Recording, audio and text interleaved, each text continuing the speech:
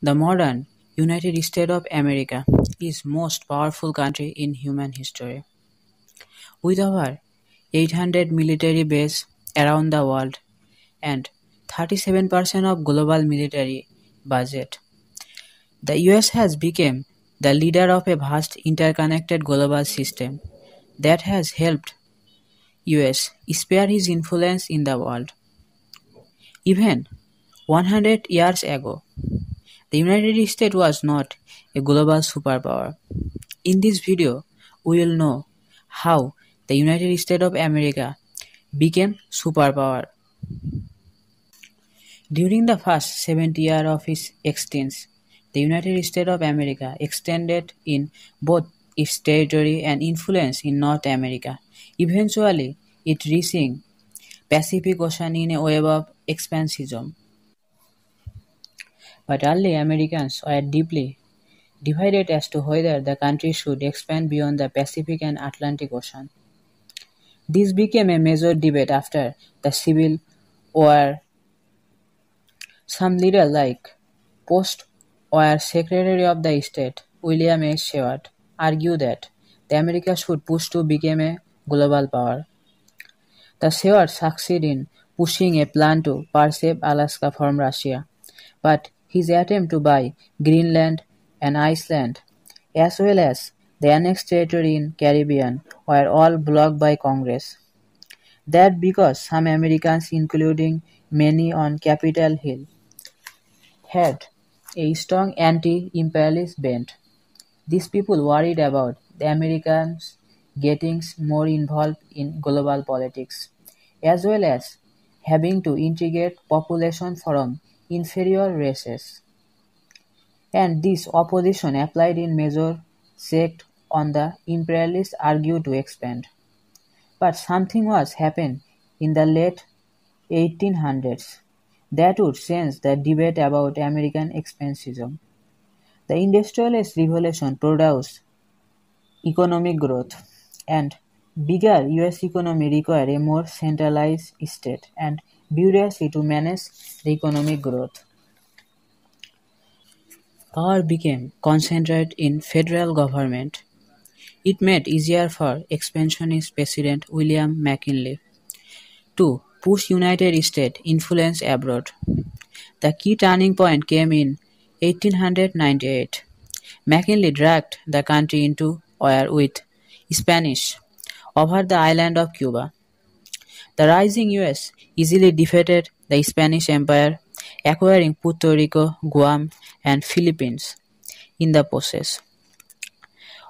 Over the next 2 years, the US would annex the Kingdom of Hawaii, Wake Island, and American Samoa.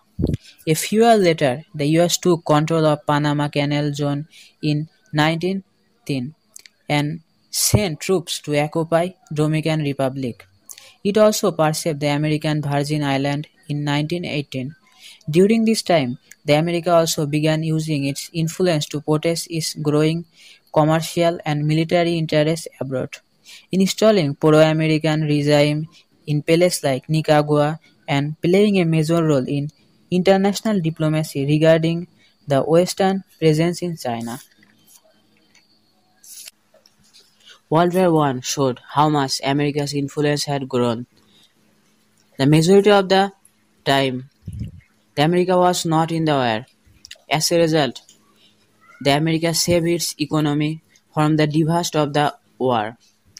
But President Wilson attended the Paris Peace Conference, which ended the war, and attempted to set the term of the peace. He spearheaded the America's most ambitious foreign policies initiative. He was the main proponent of League of Nations, which was to establish the world peace. Yet, isolationism was still a major force in United States. Congress blocked the United States from joining the League of Nations. During the Great Depression and the rise of Hitler, the US was much more focused on its own region than on European affairs. Ultimately, the America's ever-growing entanglement abroad made it impossible for to stay out of the global affairs. In the East Asia, the growing Japanese empire posed a direct threat to America's position and troops, and it bring the United States and Japan into conflict. Japanese Pearl Harbor attack brought the United States into the World War II. World War II would transform America's global presence forever. During the World War, the US was only major power to avoid the economic ruin during the war.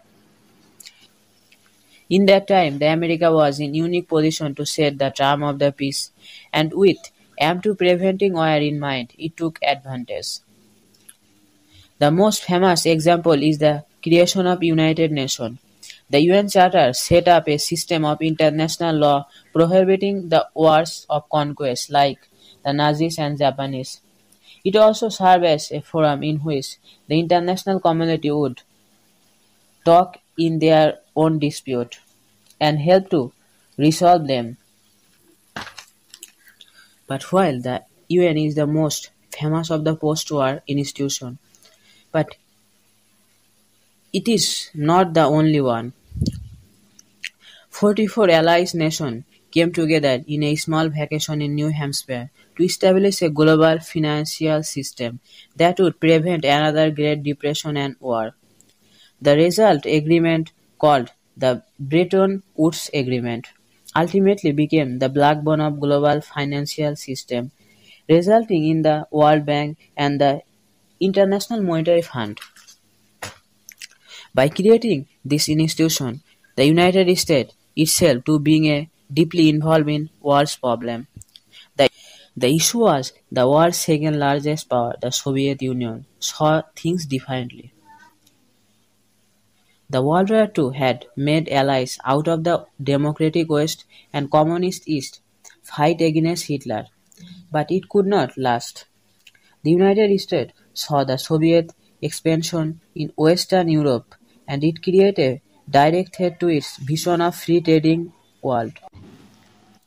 Fearful of the Soviet intention toward the Western Europe, the US and the other European nations created the North Atlantic Treaty Organization, a military alliance meant to stop Russia from invading the other countries in Europe.